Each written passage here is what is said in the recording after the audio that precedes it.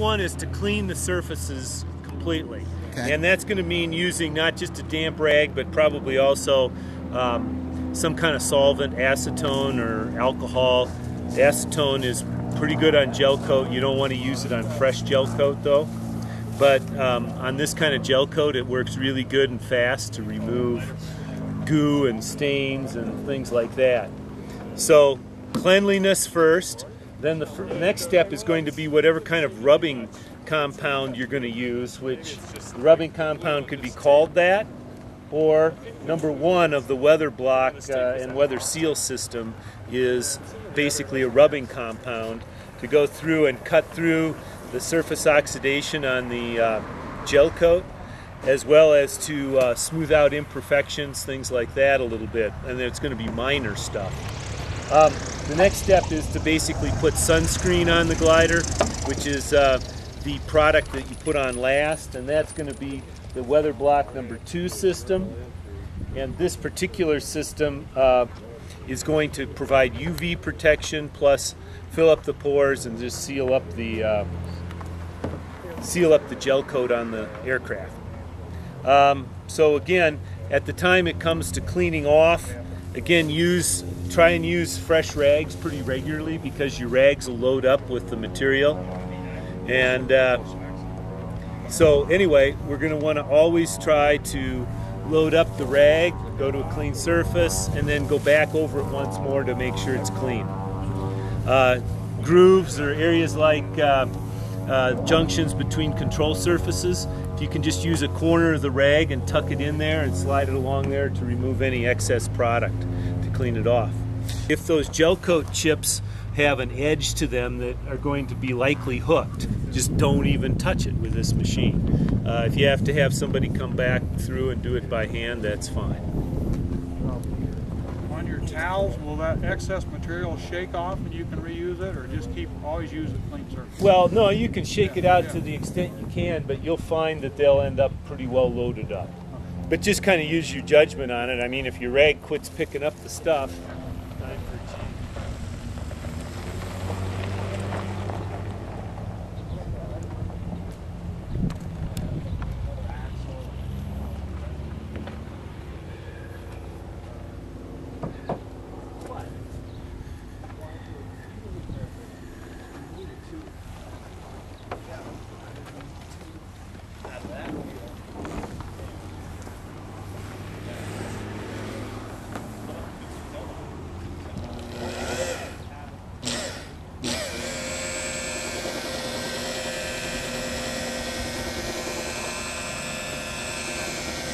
Are you applying any pressure yourself, or you're just letting the machine rest?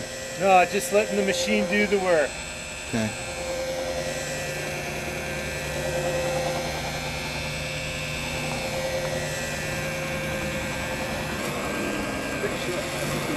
Now you see there's some bugs on here that somebody didn't get cleaned off, but this will take those off, but again it's less desirable than cleaning it first.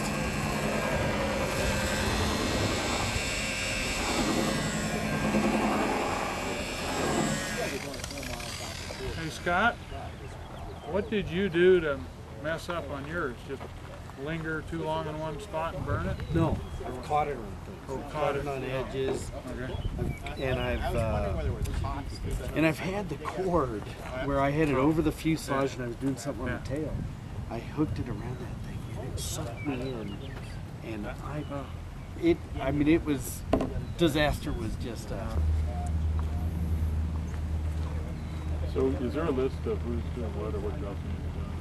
Well, I'm pretty much everybody on waxing until we get it done. Okay. And if you have enough waxers, then other jobs are basically clean the shacks out. Okay. I didn't sign up for anything in particular. I wasn't sure what So my you're on schedule waxing was. for as of now. Well, I'm on waxing. Good enough. I've waxed in the past. Well, In the past, we've just waxed these wax. Haven't used all the different steps. Okay, so again, now when I'm going to start this up, you can see the direction it wants to rotate. Ha! Gotcha! Got me right here. Sorry, Paul, but you're going to get a lot more on you before you're done. Anyway, what I'm going to try and do here is to make sure that the that this is running away from the edges I could snag, either the trailing edge of the aileron or this trailing edge of the gel coat here at the joint. So I'm going to make sure I run it in that direction. You want the ailerons all the way down. And you want the ailerons down, good point.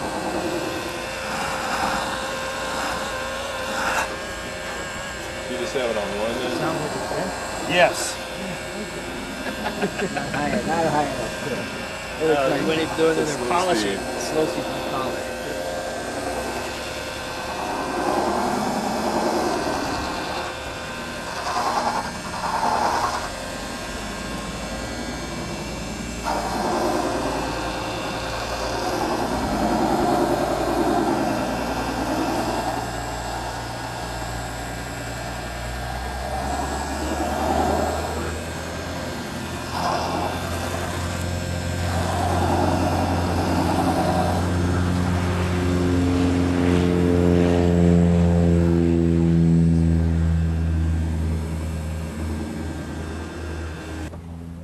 How long do you let that dry before you wipe it off? The first part I did should be dry now. Okay. But again, you can tell pretty well if it's set up. So you can just kind of use your eyeball. See how I changed directions there? I changed edges so that I'd be running up off the trailing edge rather than onto it.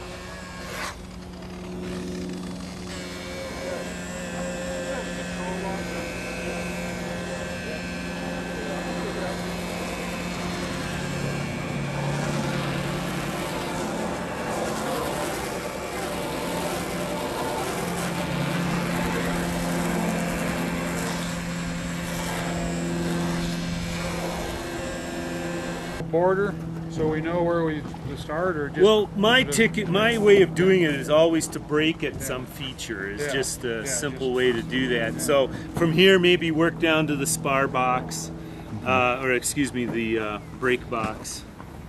So, okay. Hey, Bob. Have at her. Bob. I don't want to just... So, quick question. In other demonstrations, was there a need for like certain temperatures? Like some say don't do it when it's too hot, other things like that. You know, I would just have to read the instructions of the product. Certainly what we have today here, where it's going to be, you know, in the 50s or low 60s, it's perfect temperature to do this job. Okay. All right, thank you. This is Ed. I'm about ready to apply number 2. Weather block number 2. So per manufacturer instructions, thin coat goes on, non-synthetic rag, and let it dry and wipe it off. Pretty basic. They also say here that if you put a little extra on the leading edge, it'll help keep bugs from sticking, and can be used after flight for cleaning. And this is after we've wiped off coat number 1. Oh yes, shake well. And shake well.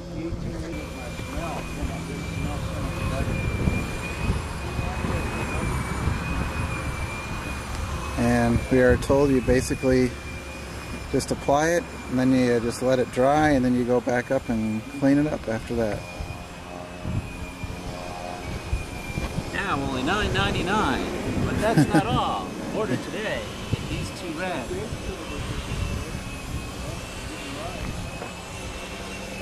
Trying to make sure I don't miss any spots.